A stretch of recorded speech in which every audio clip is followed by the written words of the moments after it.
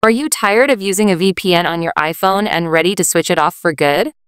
Follow this simple guide to remove a VPN and streamline your connection in seconds.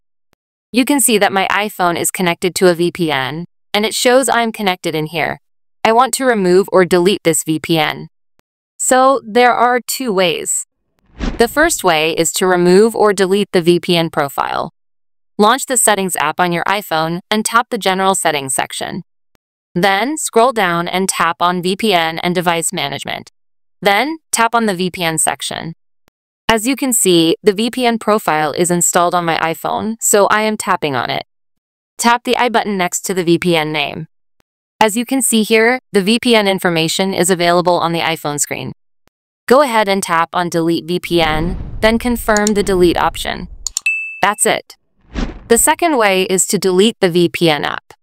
Deleting the VPN app will also delete its data and VPN profile. So, let's see the steps. Find the VPN app on your iPhone home screen. Tap and hold until you see the drop-down options.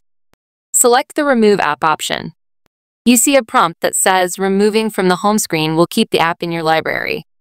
But here, we want to delete the app, so select the Delete option. A confirmation screen on the iPhone screen.